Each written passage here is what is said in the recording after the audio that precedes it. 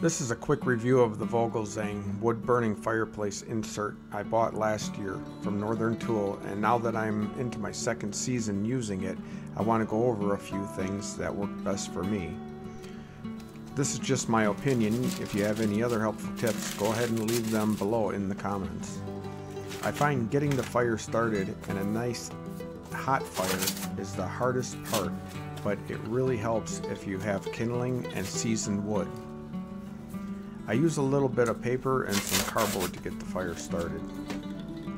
Starting the fire, you want to put the lever on the side to the down position, which is called high, but what you're really doing is opening the damper.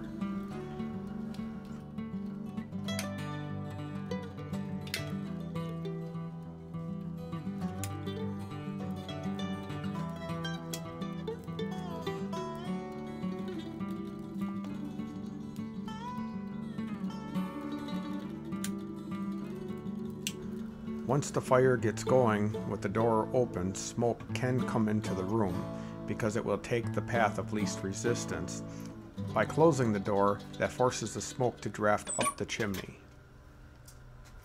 Sometimes to get the fire going good, you might want to crack the door for a short time to give it more oxygen to burn and help it get started.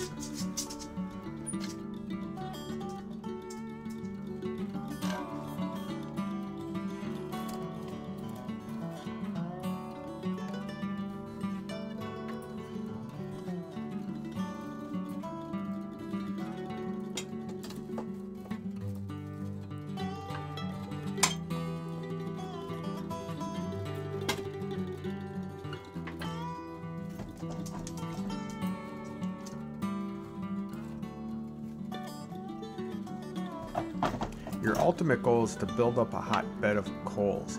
At that point, you can fill the box with wood and turn the damper to medium or low. This was the mistake I made last year because I thought because it's marked high and low, that would mean high for hotter and low for cooler. But that's not the case, because when you get a nice hot bed of coals, it will burn for a few hours very hot, set on low. And on high, you might get 1 hour burn time.